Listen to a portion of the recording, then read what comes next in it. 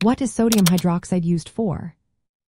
Imagine a substance that can dissolve grease, unclog drains, and even help in the production of soap.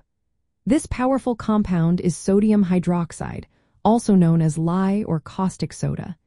It is a strong alkaline substance that plays a vital role in various industries and everyday applications.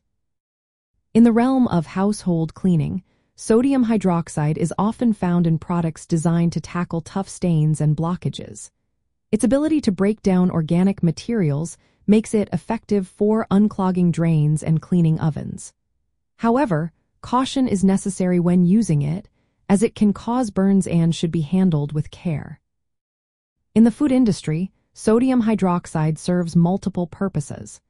It is used in the processing of foods like olives and pretzels, where it helps to remove skins and enhance texture. Additionally, it is involved in the production of certain food additives and can even be used to regulate acidity levels in various products. The manufacturing sector also relies heavily on sodium hydroxide.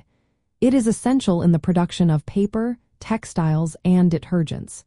In the paper industry, it helps to break down wood fibers, making it easier to produce pulp.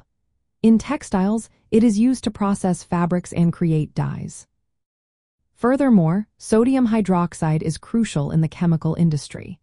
It is a key ingredient in the production of various chemicals, including plastics and pharmaceuticals.